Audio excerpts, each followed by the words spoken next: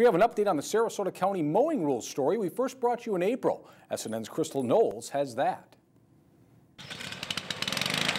Mowing is something every homeowner must do. Keep that grass 12 inches or under. In a county meeting, a 4-to-1 vote approval to adopt the ordinance, placing that responsibility on the homeowners. According to Sarasota County Director of Public Works, Isaac Brownman, starting this October, residents are required to mow the right-of-way, that little patch of grass in front of your house. The homeowners generally, the vast majority, already mow the area in front of their properties up to the edge of pavement. Sarasota Spring residents we spoke to back in April said any ordinance changes wouldn't affect them. Mowing it ourselves? I think it's a great idea. I mean, why not? You're mowing your own lawn to begin with anyway. Most people do, but some people shouldn't be because of traffic going by there.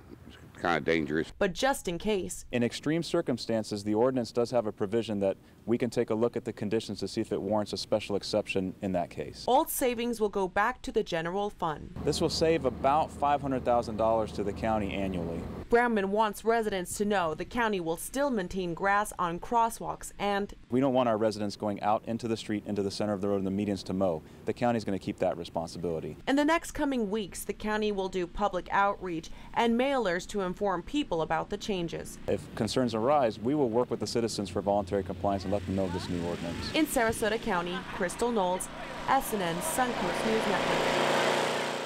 County commissioners voted earlier in the week for the new ordinance that will take effect in October.